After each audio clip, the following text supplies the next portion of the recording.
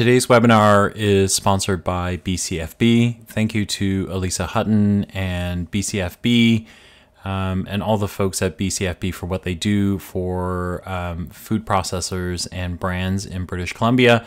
And thank you for allowing us the chance to be able to talk to the brands.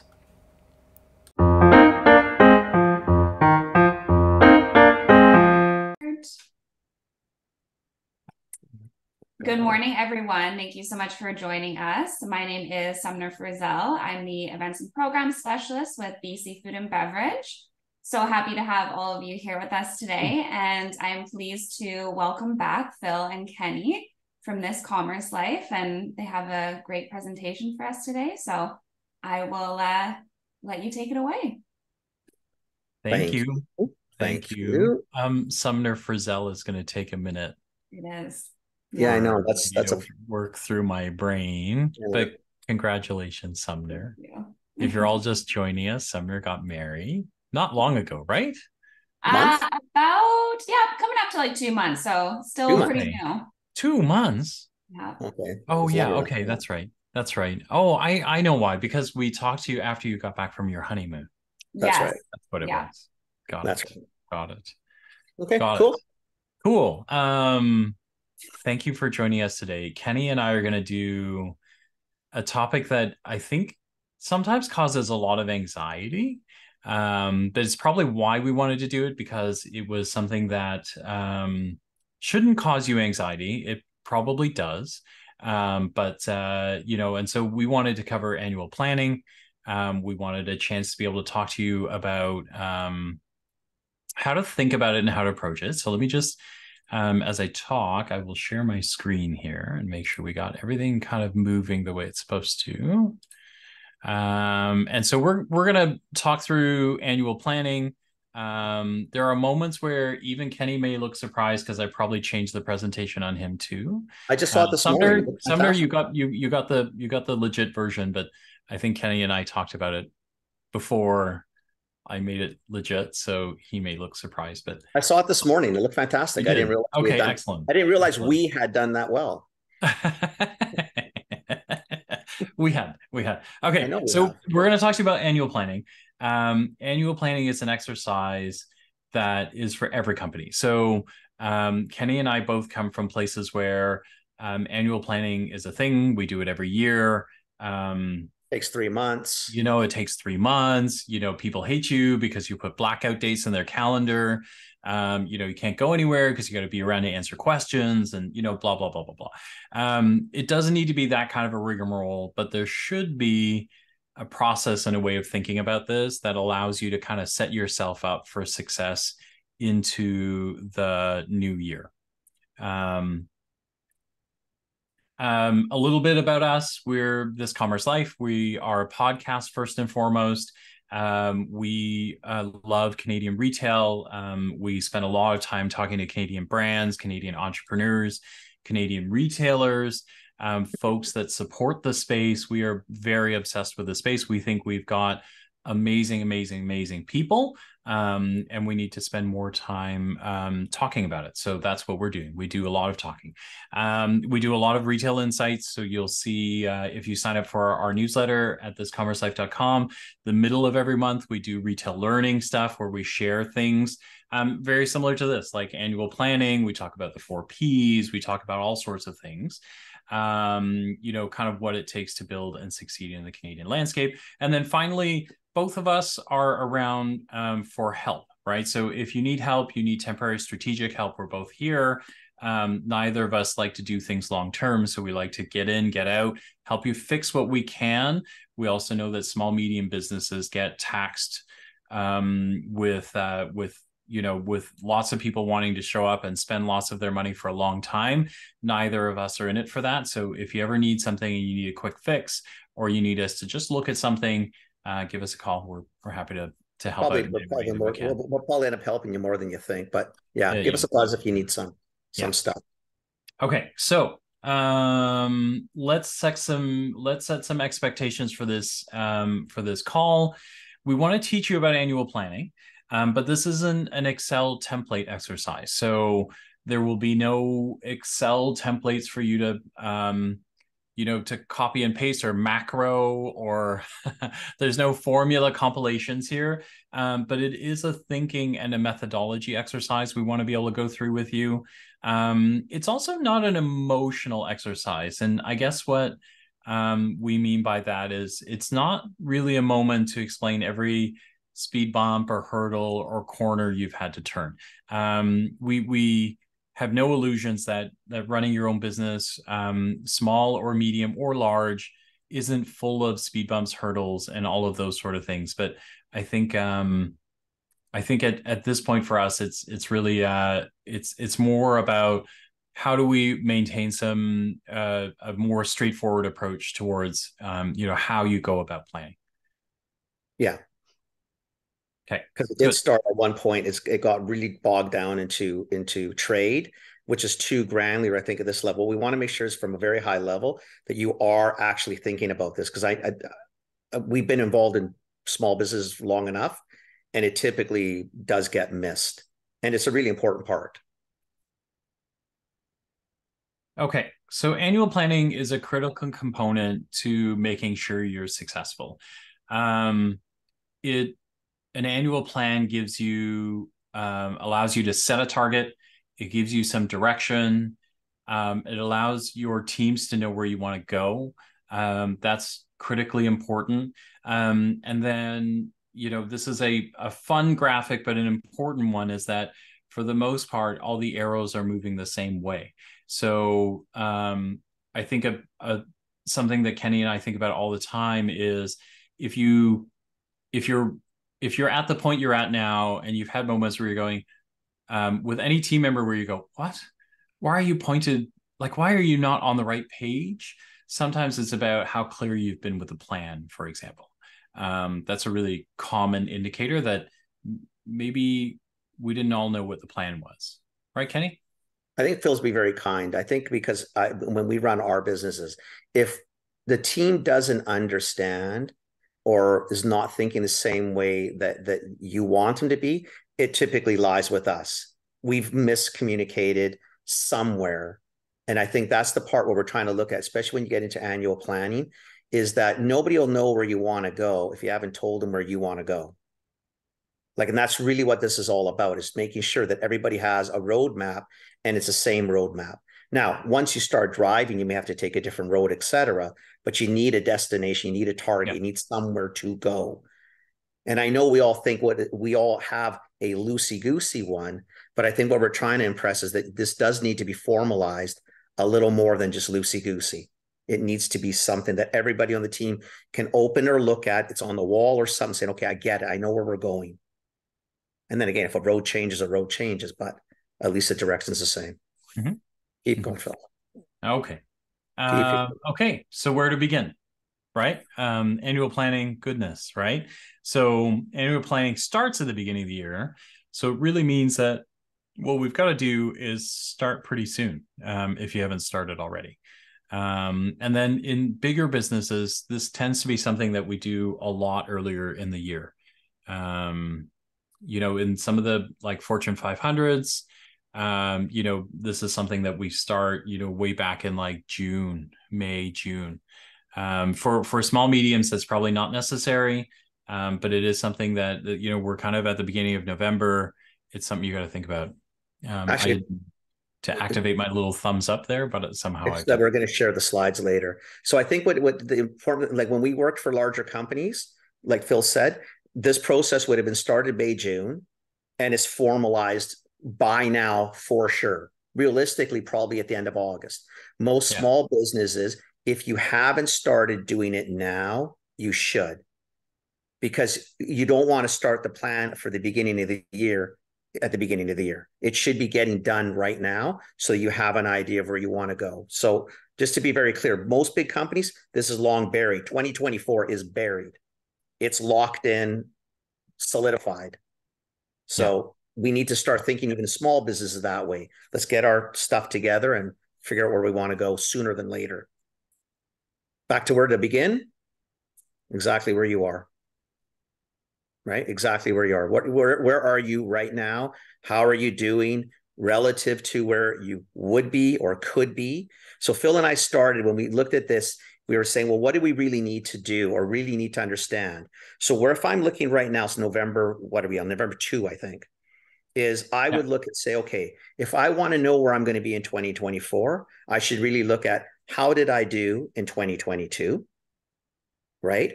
In 2023 year to date, as I am right now, how am I doing right now relative to probably 2022, but also relative to what I said I was going to do in 2023. So in 2022, around this time, I said, if I was $1 million that year, I'm going to be $2 million at the end of 2023. So 10 months into the year, I should be at, what does that work out? Let's say 850 or whatever the numbers is where I should be sitting. So if I'm not there, why? If I am there, that's great. And where am I going to end at the end of this year? Will I hit that million or whatever number I had determined? And then I start to look at, okay, based on all that, what am I going to do next year? Right? So it's looking at those numbers. You need to have year-to-date sales, what your growth was, what it was projected to be, how did you do, how did you get there, and what's it going to look like by the time you get to the end of the year. And most of the stuff, I'm assuming, Phil, should be relatively easily accessible. Like if you're using, I guess, old-fashioned spreadsheets, or if you're using, what's the accounting program that most people use? The one you get the reports from. I can't think of the name right now. I'm a marketer. I don't know if you should ask me what the finance programs are. Or ask the accountant. I think it's QuickBooks. QuickBooks. Yes, thank you. QuickBooks. Yeah. I could not for the life of me think. Can you tell I'm not the accountant either? I know how to get the data, but I can't remember the program name. So who's ever running QuickBooks? That's who we need to talk to. We need to see numbers. If you ever want to wonder what happens in a partnership when you've got a sales marketer and a marketing salesperson, that's the argument, is who has the login for QuickBooks, because neither one wants it. So which is why we have accountant bookkeeper there. Yeah. But so Kenny's right? So the metrics of what he's saying, year-to-date sales, growth percentage versus last year, and then a run rate versus last year. Some things that you want to think about along the way is, as soon as you start looking at those metrics, probably the next question is, do I do that on dollars or units? We can't really tell you how to do that in your own business. What I would say to you is, theoretically, when we look at these things, units tells a different story than dollars, for example. So if you are a company that has put together a price increase this year, which I feel like everybody has, then your dollars, for example, will change your outlook versus your units, right? So if you put together a price increase and you went up 20%, 30%, for example, then all of a sudden your year-to-date sales number will jump, but your unit sales may not. So I think those are some things that you're going to want to think about as you're putting these together, so that you actually have a good picture of what you're thinking about. Hey, Kenny? 100%. Yeah. And I think the other things that we have there is, this is a moment when you want, if you have a team, an accountant, a bookkeeper, someone who's familiar with your numbers and your business, you probably want them involved. If you have a marketer or a sales manager, you want them involved. And then what you really want is, what we were saying on the last page about, this is not an emotional exercise.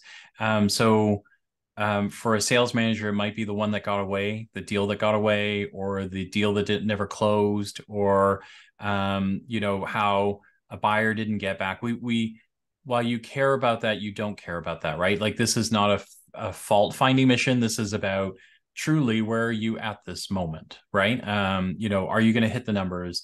Did your plan that you wanted to hit, did you hit it?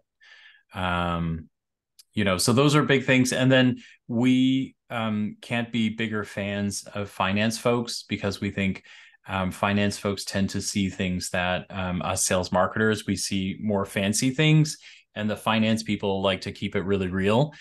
So sometimes it's hard to get their feedback, but it's absolutely necessary in this process. Also keep you grounded, because as typical marketers or salespeople, shiny object or the number that looks the greatest on paper is the number we want to go with, but that's not necessarily the reality we live with. And finance, or typically someone in accounting, will say, well, listen, tell me how you're really thinking that number is going to make any sense. You did 100 grand this year. How did you think you're going to do 100 million next year? I mean, it looks great on paper, but is there rationale and reality behind it? Now, and if there is, God bless it. If there's not, then it's, again, take the emotion out, put it something down that it's a true map to get us to someplace, wherever that place might be.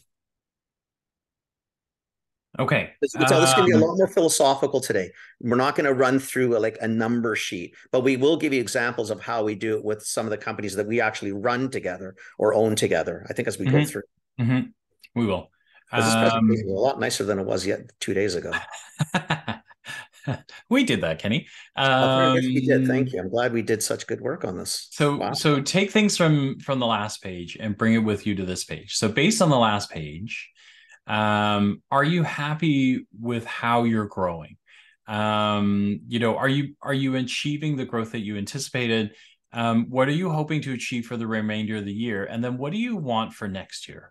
And so are you happy with how you're growing? There's kind of like a bunch of things in here, right? One is, you know, from a target perspective, you know, you're kind of like 11/12 of the year through the year, right? So are you 11/12 through your number, for example? You know, so are you on track to finish the year the way you want to finish? And then did you do what you hoped you would do, right? So if you were hoping for 30% growth, are you close to that number? You know, because that it unearths a bunch of things that help you think about what you need to do next year, for example. And then, you know, what's the end of the year look like? So how are you going to land the plane? How are you going to close the year? And then finally, like, you know, if you were happy with what you did this year, what makes you happier next year? Is it to repeat the number? Is it to double that number? Is it to triple that number? Maybe do 10% growth, 20% growth? You know, things that you need to think about. Now, if you're looking at this, like if you're looking at this and saying to yourself, holy shit, I don't know if I don't know any of these because I really didn't do a more formalized plan the year prior. Just so we're all clear, most small businesses don't, which is why we really thought when we talked to Sumner, why this one was such an important webinar to do, is that don't worry about it. You can't fix what you didn't do, but you can fix what you're going to do, because these questions are very basic questions and need to be answered. If you are happy with how you're growing, why? Because are you achieving the growth you anticipated? Well, I don't really know. I'm just up for last year. That's great. What were you hoping to be? And if you didn't have a hope or an aspiration because you didn't plan it, this is our opportunity for next year to do this. So you can actually go back and say, listen, you know, I shouldn't have taken that road. It was longer than I thought it was going to be. We should have taken this road. It was more scenic, whatever it is. But that's why I really want to make sure that don't be discouraged if you can't answer these. It just means you're in a place where most small businesses are, which is most don't plan. They just go. But we want to try to help you get thinking that it's really important to get this down on paper. You're actually, and Kenny, like that one's because Phil, that's us. We've done that. Yeah. Like if we think about the tea business, right? So if you guys don't know, Kenny and I own we're co-founders in a business called Old Growth Beverages. It's a microground tea. And we're a little company, right? We're a little company that somehow after freelancing and then podcasting and you know, doing all those things, we somehow find time to run this tea business. You don't always get time, right? You don't get time to do the things that you want to do, but there are ways to measure that, right? So you can still measure things like, so if you don't know, so let's say you're going to finish the year with $1 million and you kind of go, I think I'm kind of sort of where I was last year, or I'm kind of sort of, but I've done a little bit better than last year. The things that you can answer along the way that will help you with some of this stuff is, did I bring on new customers that I really love, right? We're freelancers. Sometimes you take jobs that you think are going to be good, and then the customer turns out to be a nightmare, or there's something, you know, that isn't working, or you thought something was going to be a lot of work and it turned out to be a little work. So mentally, you've got a place where you go, I'm not happy with that change. I'm not happy with that adoption. I'm not happy with how that went, or I'm super happy and I didn't know that this was going to happen. So any of those things help you in this process. It helps you figure out what you want more of so that you can actually start to put some numbers to that. In our case, for example, we started leaning into SEO, and we're a little business, right? So it started with a trickle. It's starting to turn into a bit of a flow, and we're excited about that, right? So I don't have a target number, but what I do have is I know the SEO works for us. I know it's turning into sales and we like it. We're going to lean into it, right? So that helps me from a qualitative exercise that before the end of the year, we'll put a number to that to say, so how much more SEO? What do I want to drive out of that number, right? And that helps you get to a target. Exactly. Okay. All right. So that's what you need to bring here. And then, if you think about next year and you say, well, I don't know what I did this year, but I want to do better next year. What you can do on this page that's important is, particularly if you sell to retailers, for example, a really good example is for someone to go, you know what, I've gotten to most of the natural local folks in BC that I want to be able to sell to, and I want to get to Georgia, Maine next year. Okay. Really basic example, right? At that point, on this page, you'll go, cool, right? When we start getting into this, the next page, I think it's the next page or the next couple of pages is, then there's some questions that will help you get to a number, right? Because, Georgia, Maine, well, if we dive deeper, it's like, well, how many stores is that? How are you going to get there? What kinds of people do you need to engage to make that happen? And that'll help you turn what you know right now into a real number for next year that sets a target for you.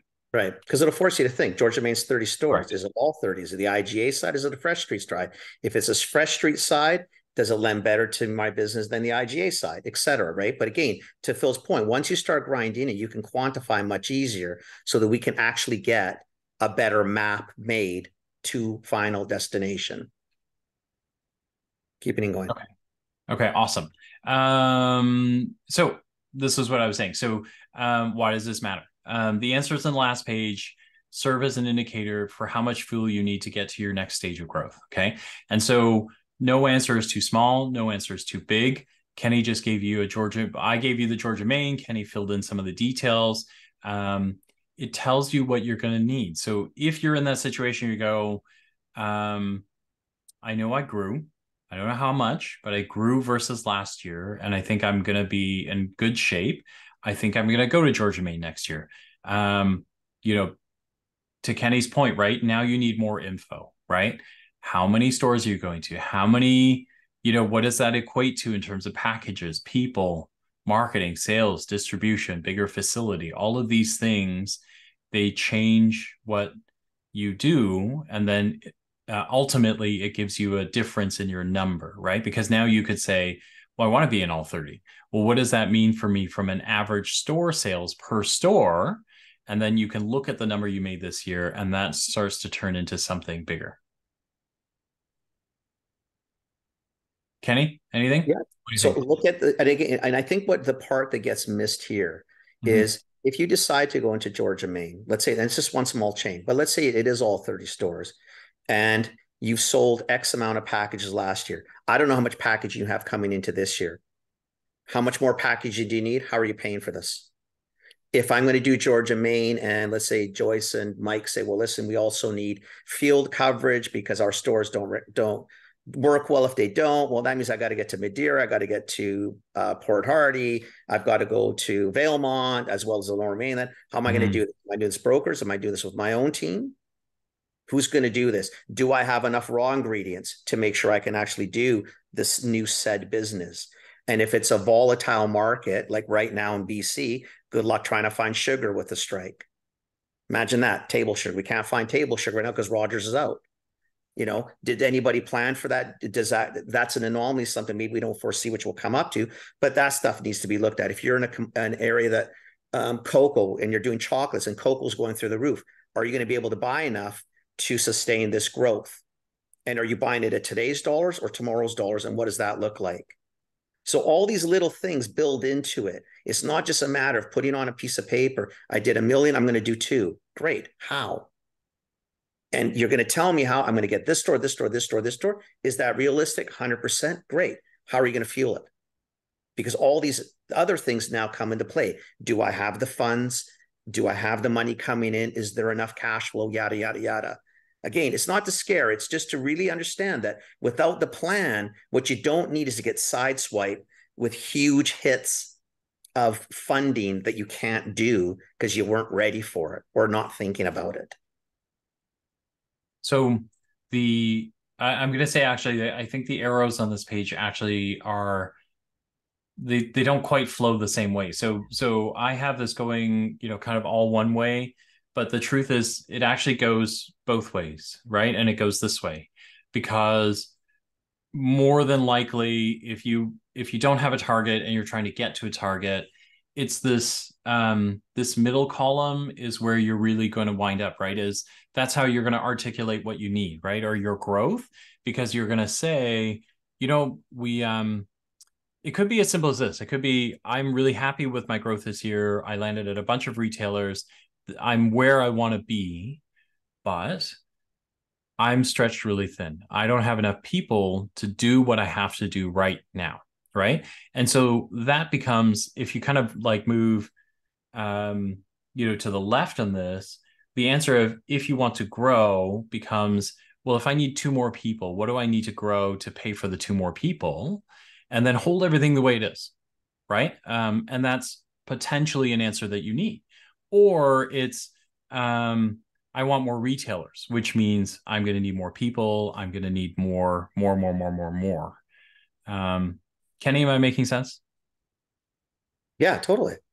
It's all of it. It's looking at all those things, because all these things come into play. My worry is always the same. And trust me, the reason we do this one, because we've done this. Like we've been on the side where you just go and you just do.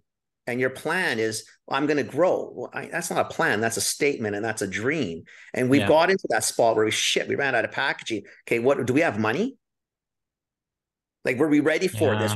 Why, Phil? Why did we run out of packaging? What sales did we not see?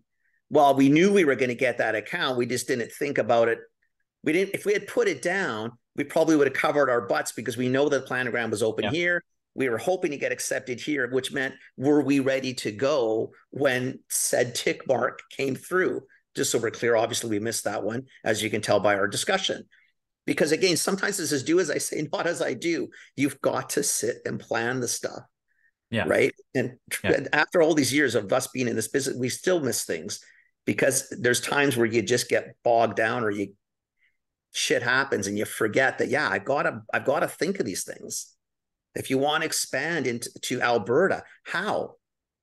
New distributor? Do we need brokers?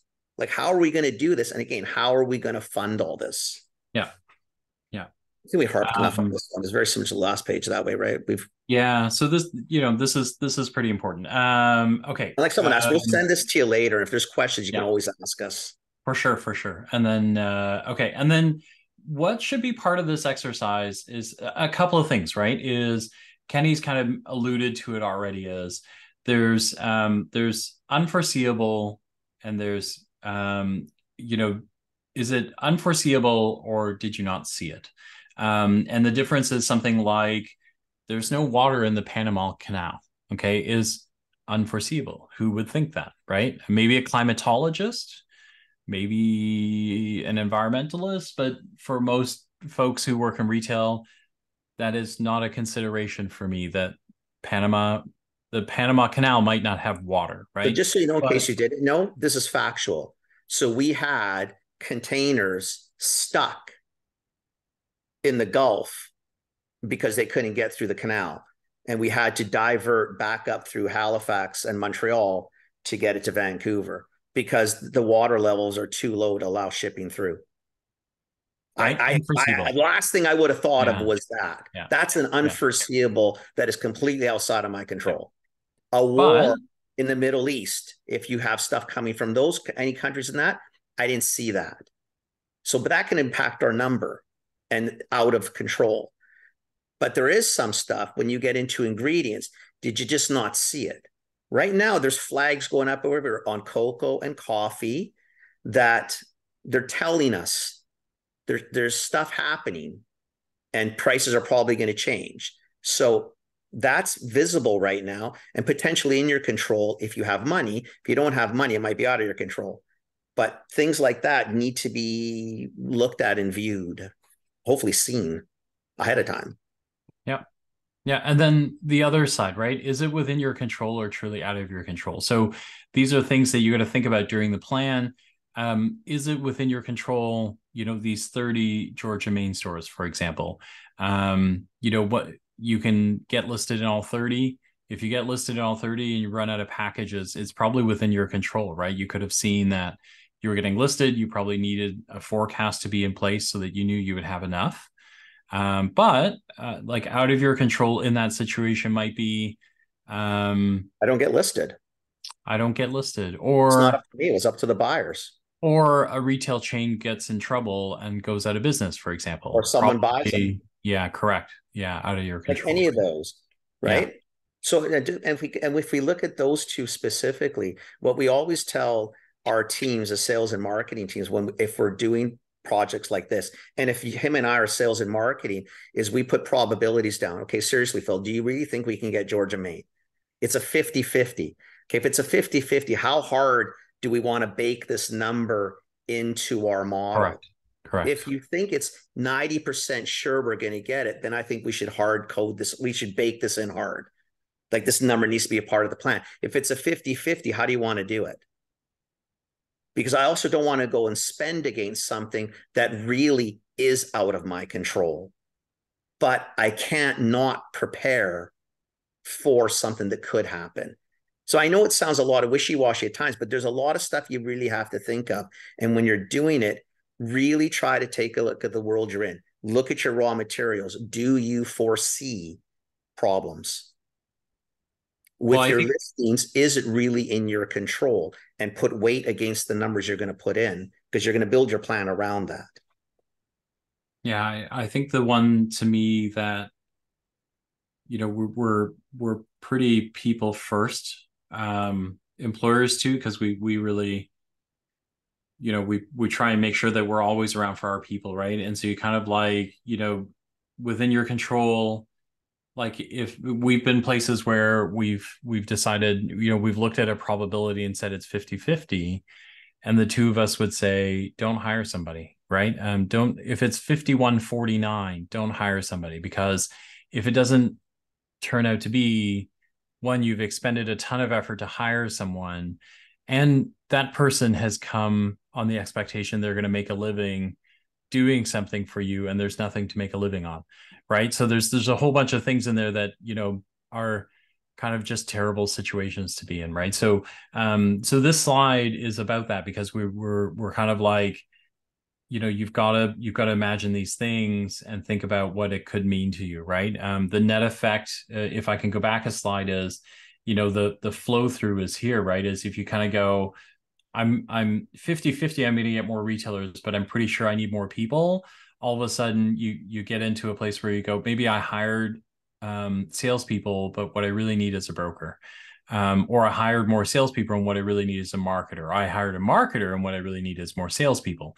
There's a whole bunch of combos here that, if you aren't planning through your business and you intend to make a big leap or a big bound, and you haven't quantified it, you could get yourself in not just financial trouble, but just even, you know, kind of that emotional trouble. If you're trying to be a good employer, yeah, if you're trying to be, you know, kind of good to your people, this one can really hurt, actually.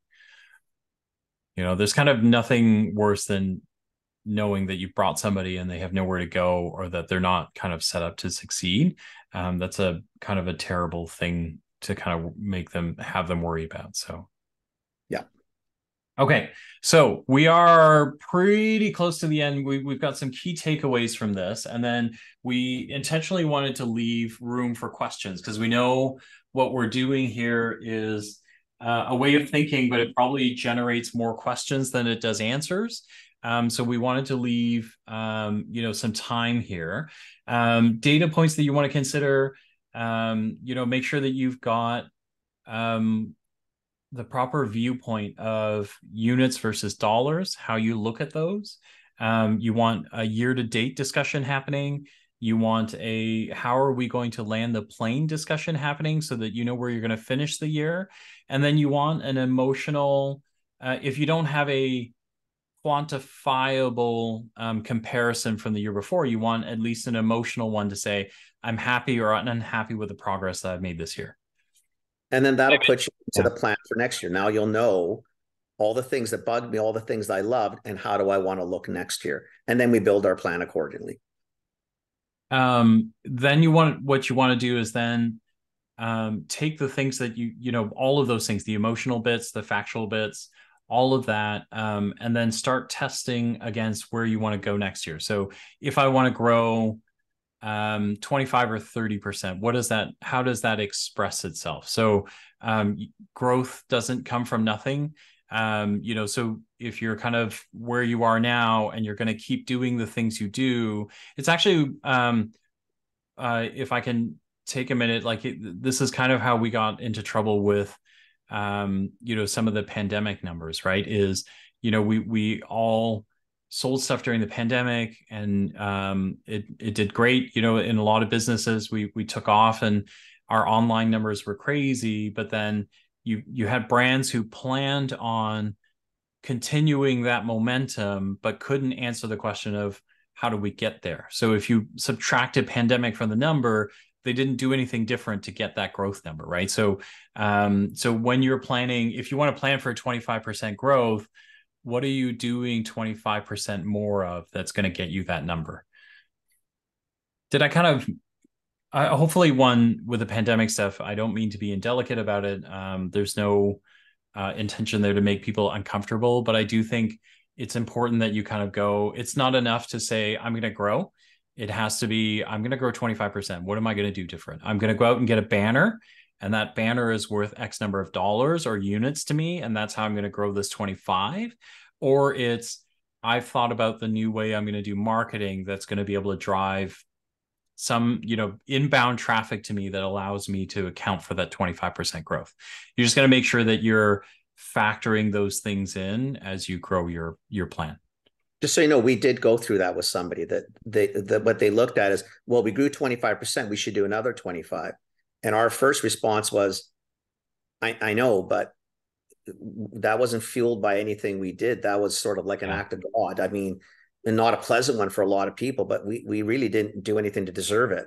I mean, we were in stock and we did our thing, but if that doesn't repeat, it's not just because you want it, it's going to happen.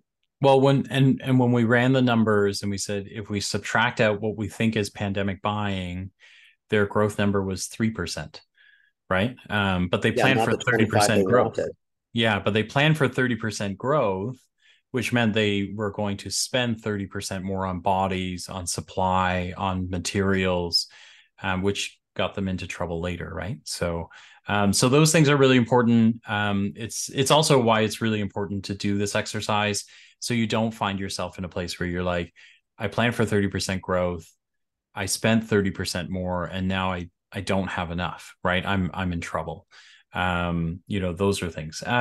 I think the last one that we were communicating was around key factors that will get in the way of your growth. How many of those can you affect? And then how many things you have to bank risk on that you don't have any control over, actually. So those things are things that we have to think about as well. And then finally, don't forget to communicate the plan to your teams if you have any. You engage them in the beginning. They helped you with some of the run rates and those sort of things to get calculations. And then we want to make sure that you communicate back. Here's what we're going to do. Here's the plan.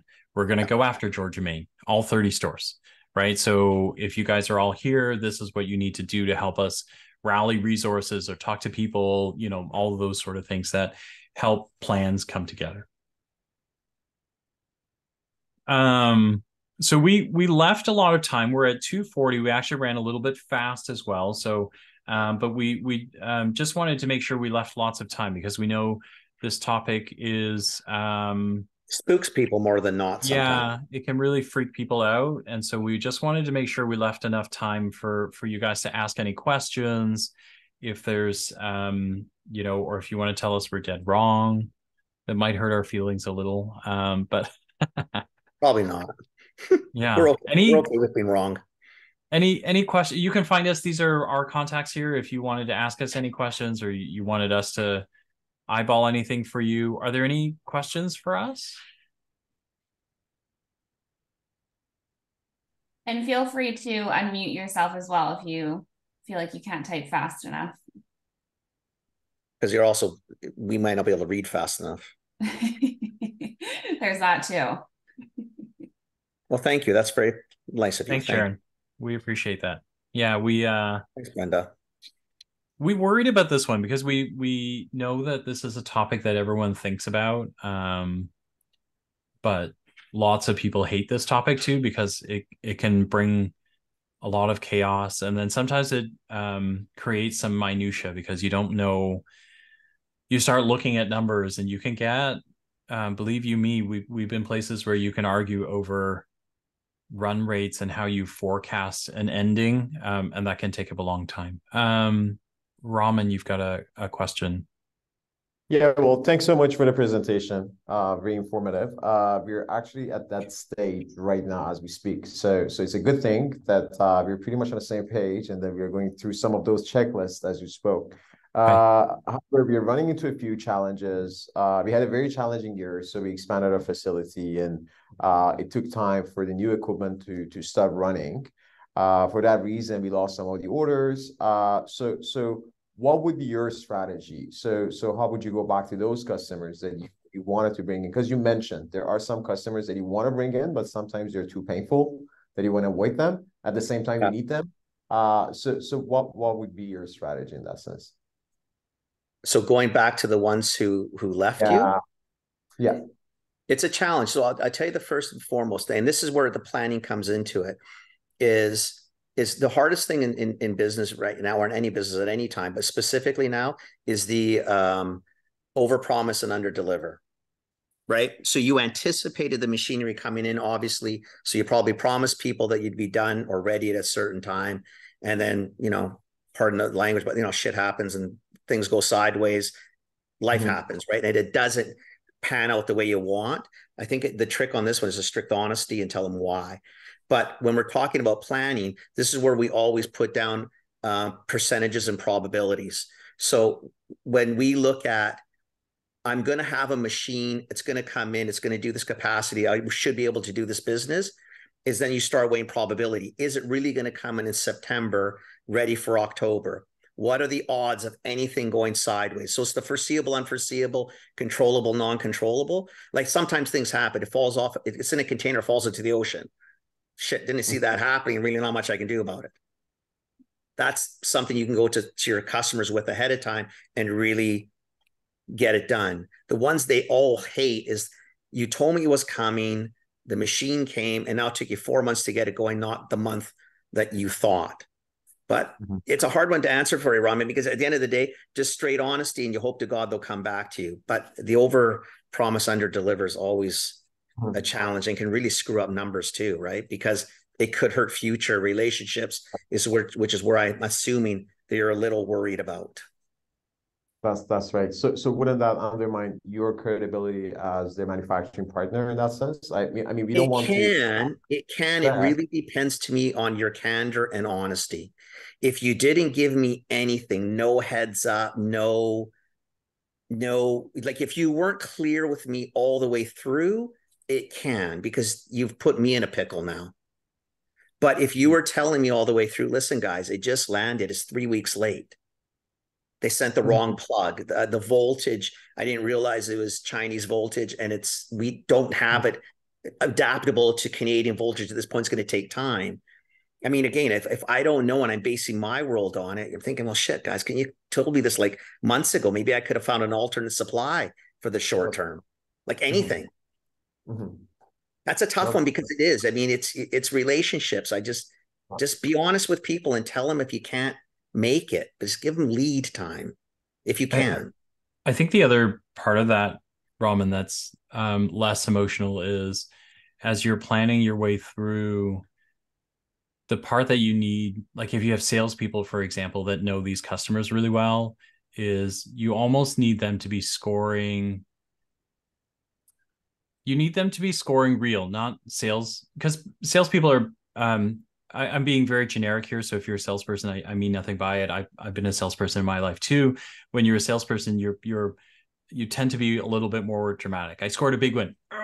You know, like, oh my God, the customer is about to leave us, right? Because that's how we transmit messages to the organization. But as you're going through this and you're trying to recover customers from a plant, you know, from a process flow change, what you probably need is for those salespeople who know these people the best to be able to quantify for you. Listen, this guy is worth 30% of our total volume, but there's only a 4 out of 10 chance that they're coming back to us, right? That allows you then next year to go, I'm pretty sure we've lost that 30% volume. So we need to go find it from some of the other customers, right? Or I know I'm going to But lose we need all to bake it 30. into our number, and it's a different number Yeah. next year. That's it. Or I know I'm going to lose all 30 and I'm never going to get it back. And you know that like the emotional part of that is you want to run away and cry somewhere, and that's totally cool to do later. But when you're planning, it's like, okay, so how much can I bank on, right? So your guys should be able to give you, you know, a bit of a, these guys are really angry. So I think I'm going to get them back, but right now it's like a 3 out of 10, right? And then there might be some guys that, look, we've been communicating with them along. They're really frustrated with us, but they're a 9 out of 10. So that they're going to come back. So it helps you change your volume. And then it also helps you manage expectations, because then when you look at that list, you're going to wind up going, okay, well, if they're a 3 out of 10, I'm going after the guys who are most likely to come back. Let's make them happy first. And then we'll come back and do the hard ones later, right? And that also helps you structure your volume expectations a little bit different as well. Right.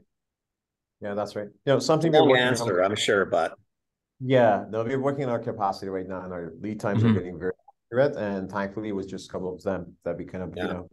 we misaligned on the expectation. But now we're planning customer appreciation and a lot of things. So hopefully we can win them back. Okay, good. good luck. Good luck. Yeah. I appreciate Yeah. it.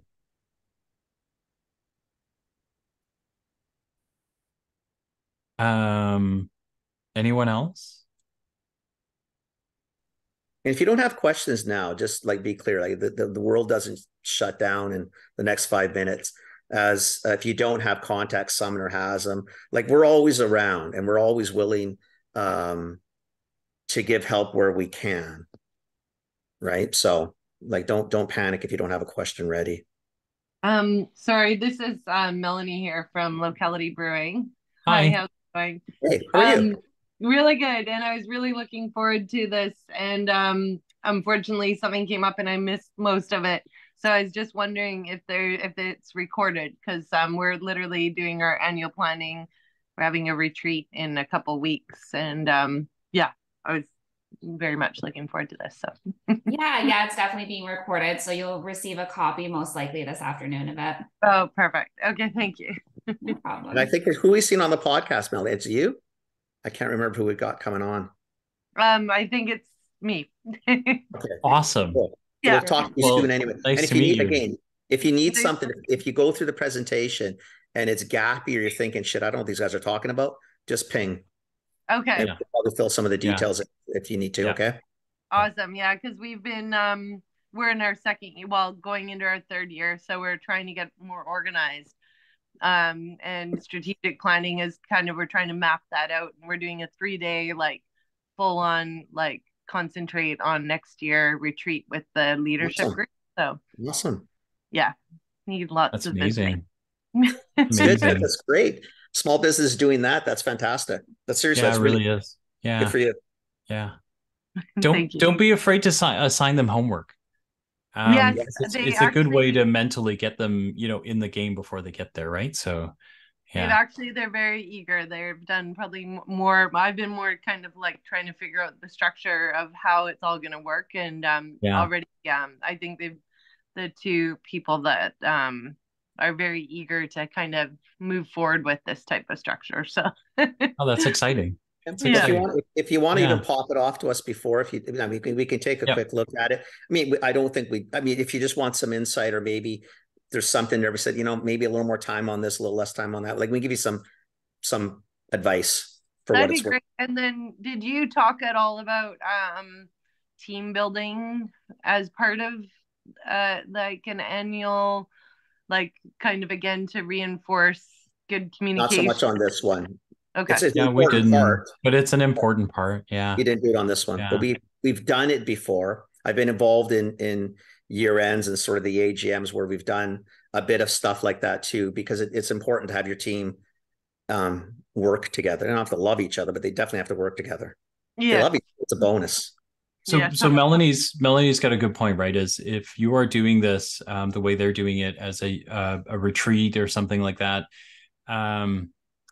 it's good to do a team builder of some sort. You probably need to look at there's a moment where you almost need to be a bit of a psychologist or a sociologist on this one and think about, like, what is it that what is it that the team needs more of, right? So one of the teams I'm working with, they're very stressed out. They're a very stressed out team, right? And so the team builder is about building bridges and communication, but then wicking away some of that stress so we can actually get to a conversation that works, right? Sometimes it's about,